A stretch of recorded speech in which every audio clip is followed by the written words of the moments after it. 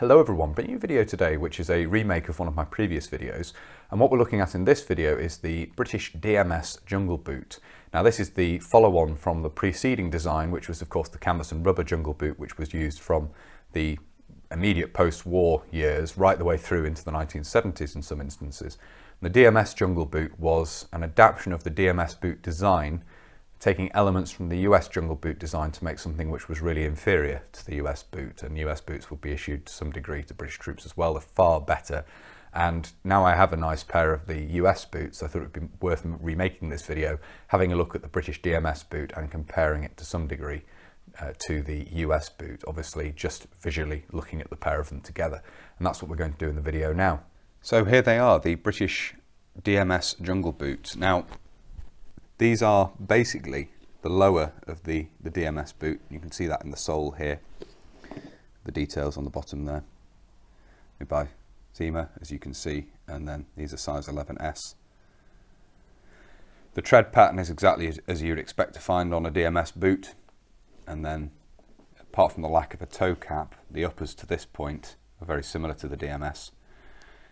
You don't have a toe cap, and therefore the pebble grain leather extends right the way round, and obviously up here for the eyelets as well, whereas normally the toe cap on the DMS is smooth leather, so obviously pebble grain all the way around.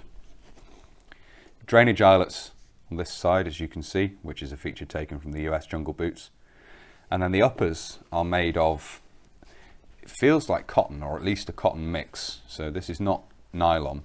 You have a worsted tape as the sort of strengthening piece around the top opening there. Cotton, what feels like cotton duck down here, and then a stitch strengthening piece again of this sort of herringbone tape just over the ankle there, and then you have a leather backstay, as you can see. And the manufacturing quality of these, just looking at them, is not superb, and you can just, it's difficult to sort of get across in the video, I guess, but there are rough edges, obviously the DMS sole and everything. These were made at the sort of the low point of DMS. The DMS, when they were first introduced, were actually not terrible. Their manufacturing quality was a lot better than it would be later on. Manufacturing quality dropped off quite significantly during the course of the 1970s, and these were made sort of at the low point of that period, and they share the issues in terms of manufacturing quality that you would see with the standard DMS boot as well. We do have nylon laces, that's something in common with the US Jungle Boot, and of course these would be issued with the standard insoles. We have a pair of those here, still with their labels. You can see that here with the late 70s date on one of them visible, which are these are very similar to insoles which have been issued at least since the Korean War. They're issued with the cold wet weather boot. Of course they're very similar to those that were issued with the US Jungle Boot as well. So you can see details on the back here. Let's see if I can get that in camera so you can actually read it. There we go. That should be somewhat legible, hopefully, without too much lens flare off it. So a pair of those there, just for way of illustration. I'll remove one of these boots now and bring in one of the US boots so we can compare directly. So we have the US Jungle Boot here, slightly larger size. Well, they are tall. They're just slightly taller. I don't know if you can see there.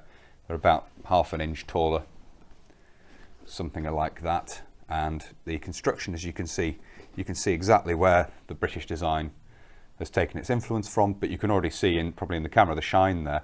The US uppers here are made of nylon duck and nylon webbing, as opposed to what appears to be cotton or cotton mix here.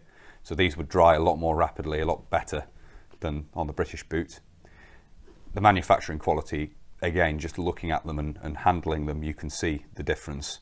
These of course have the Panama sole. These are the later examples. These are later examples. These ones were made in, there's a date in them somewhere. Let's see if we can find it here. They're on the front of the tongue, I think. Spike protective 12R 68. There we are. So these are 1968. So they predate these by quite a margin. You can see we can compare the drainage eyelets round on the side here. You can see perhaps the British eyelets are a little bit better. I don't know precisely with that whether they would be better in the field. They're slightly larger and have a mesh section over them rather than being these sort of small holes in a brass insert there, sort of riveted into place on the US boot. But as I say, overall, the difference in manufacturing quality is quite significant. You can see how the seams and everything, the construction is very similar between the two. You can definitely see where the British boot has taken its influence from it. It's essentially a copy, but using the British boot manufacturing technology of the time, or certainly deriving much of its construction from the existing DMS boot rather than being a copy of the US boot. Obviously the US boots would be issued in certain instances. They were far better than these, and why these weren't just purchased in the first place, I imagine expense would be the answer to that. Given the US had such an experience, so much experience of the tropical kit by the 1970s, and these boots had been through so much development and have become such a refined design, you'd think that sense would prevail and that these would simply be purchased in for use in jungle environments rather than trying to come up with something cheap and nasty as a version of them for British troops. But that's about par for the course of that time, and unfortunately is a familiar story. Take this out of the way again, bring the other one back in. As far as I'm aware, these were introduced in the late 1970s or early 1980s. I'd actually be interested to know of an introduction date for these, and I believe their issue was quite limited. I've heard of some people, I remember on the previous video I made looking at these, people did remember them, certainly not with fond feelings as I remember. I think they were much maligned. They share many of the problems that existed with the DMS boot in the first place, of course, in terms of manufacturing quality.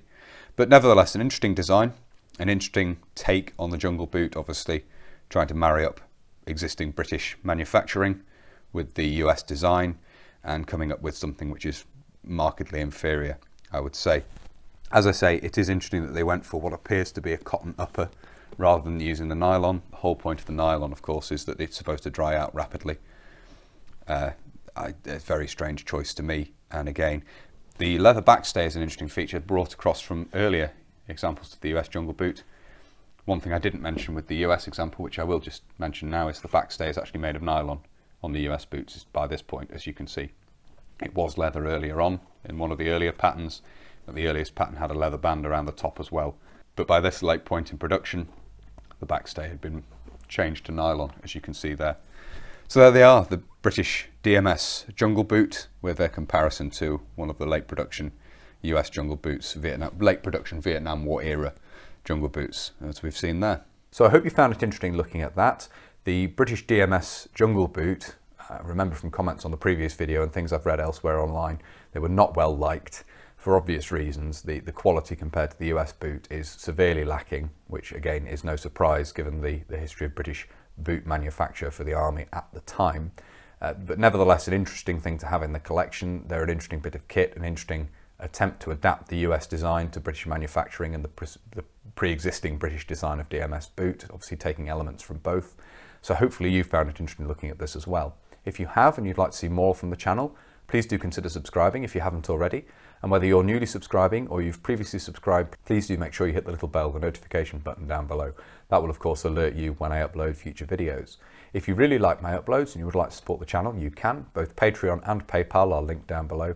And as ever, a huge thank you to everybody who supports the channel using those two methods. It's greatly appreciated, as I always say. Thank you all very much indeed. If you'd like to follow the channel on social media, you can. Facebook, Instagram and Twitter are all linked down below. And if you'd like to get in touch but you don't really use social media, there is of course an email address down below as well. That's everything for this video, so until next time, bye for now.